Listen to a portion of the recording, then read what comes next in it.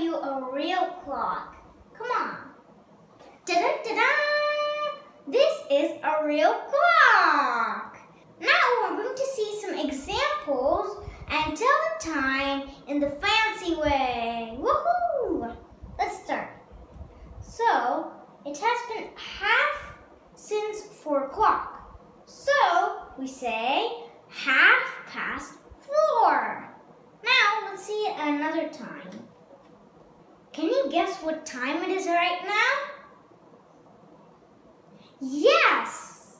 It's 5:15 because it has been a quarter has finished since 5 o'clock. This is fun, right? Can you guess the time right now? Yes! It's 6:45 because there's a quarter to go to 7 o'clock. Yes! Can you tell the time?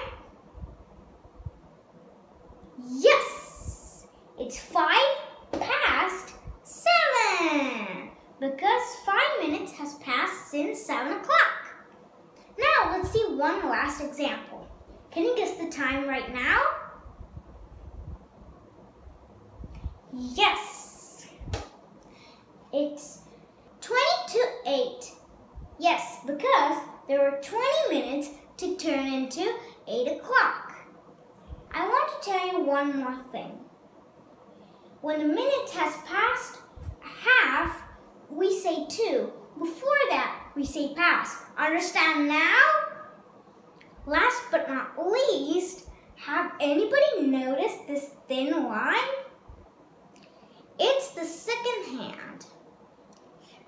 But we do not consider it when we tell the time. It shows us the seconds. Okay? It's the thinnest hand here. If it comes 1 round, it means it's 1 minute because 60 seconds equals to 1 minute. Okay?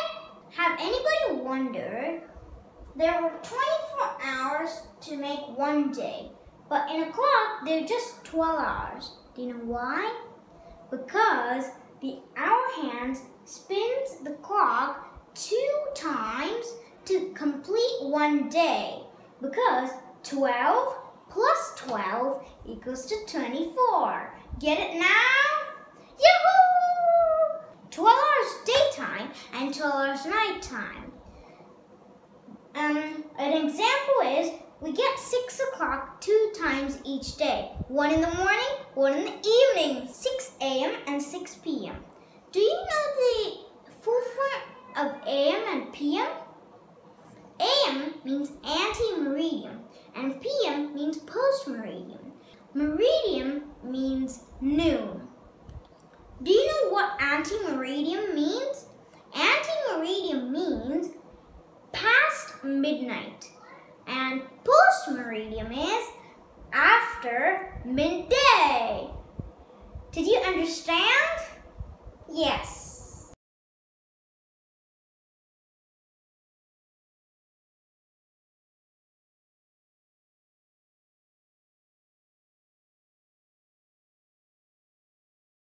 I love reading the clock. Do you? Hope you are. Yes. Hope you learn how to read the clock and tell time.